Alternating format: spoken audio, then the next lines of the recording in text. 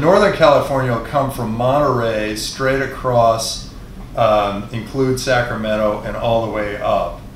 California will be this area from LA all the way up to Monterey, including San Luis Obispo and Santa Barbara.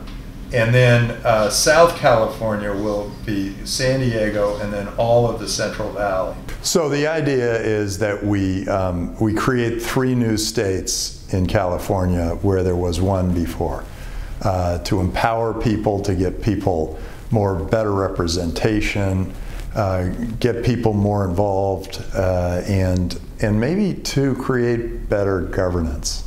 We have an opportunity to clear the decks, create something new, and be a part of something that's really going to set the whole trend for governance for the next millennial. This could be amazing.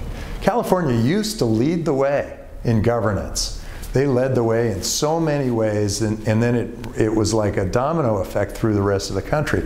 Now people look at California and they go, why would we ever copy that? We'd have to first break up what we have, and the transactional cost of doing that would be in the billions of dollars. Everything from our park system to our pension system.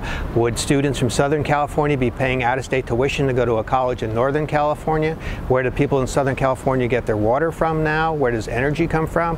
The colossal cost of all this, the bureaucracies it would create, 3 more governments, certainly outweigh any attempt to try to say that this would make it better. Once people look beyond the novelty of the idea and examine the practicality of it and see how much it'll cost and the chaos it'll cause, that they'll vote no. I mean, I'm very confident that every poll has indicated that there's no institutional support for it. You can pay somebody to sign a piece of paper, but actually voting for it, that's a completely different matter.